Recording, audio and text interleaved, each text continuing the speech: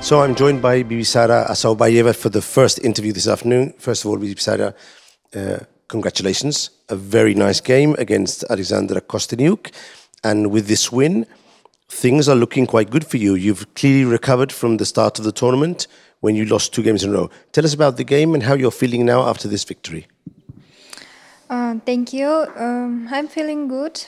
After the opening, I have very pleasant position because I think that knight e3 it's not a really good move, and after maybe position is equal, but I have 2 bishop and pawn on d4.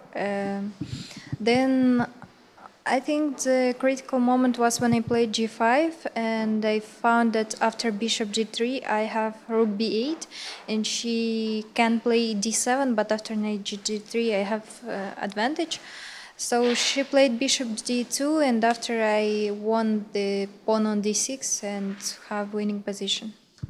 When you get that pawn on d6 and you have the 2 bishops and the pawn, computer was giving you an advantage of something like +4. It was very, very heavy advantage.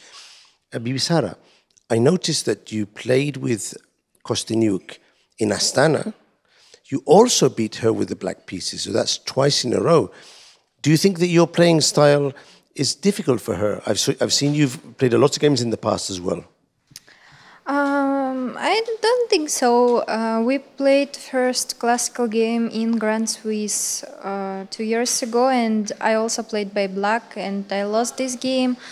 After we played in the Poland World Rapid, I also played by black, and we have a draw. Then in Blitz I won, and then we played in Astana. There we have an equal position, but in some moment she blundered a very beautiful mate, and I won this game.